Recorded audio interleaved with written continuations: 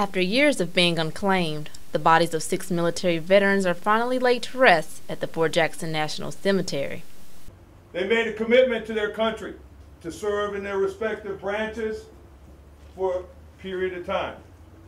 They fulfilled that commitment. They fulfilled their commitment to their country, and today, through all of us here, we're going to fulfill the country's commitment to render them the proper military honors with the dignity and respect that they deserve.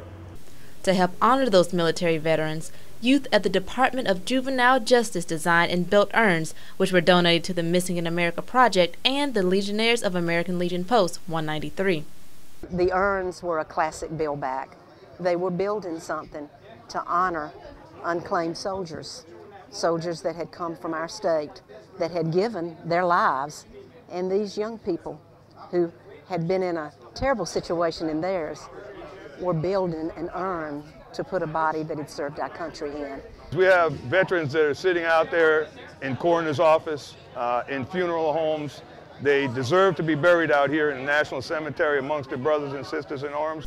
In Columbia, Tony Talley, WACH Fox News.